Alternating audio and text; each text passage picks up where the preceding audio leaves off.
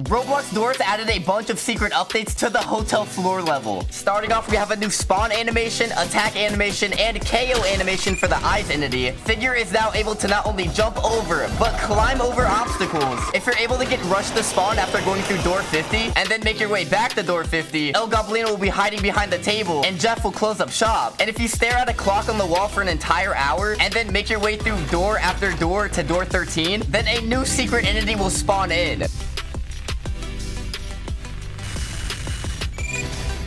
And this entity is known as Dread.